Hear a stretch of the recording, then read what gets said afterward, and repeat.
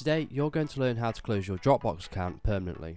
It only takes a couple of easy steps, so let's get right into it. Okay, so the first thing you want to do is go ahead and load up your web browser, or you want to go to dropbox.com. I'll leave the link in the description to get there quicker.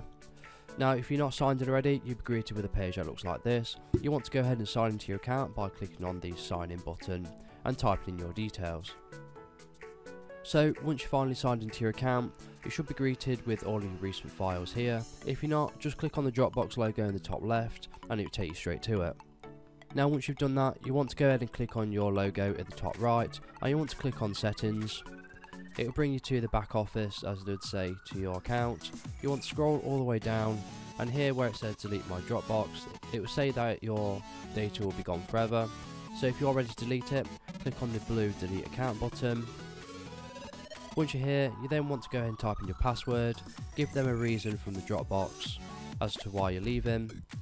You can type more details here, and when you're ready, just click the delete permanently button and your account will be gone forever.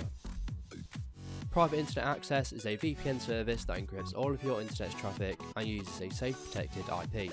It's got tons of other useful features and you can check it out at the link below. And that's all you need to do to delete your Dropbox account permanently and forever.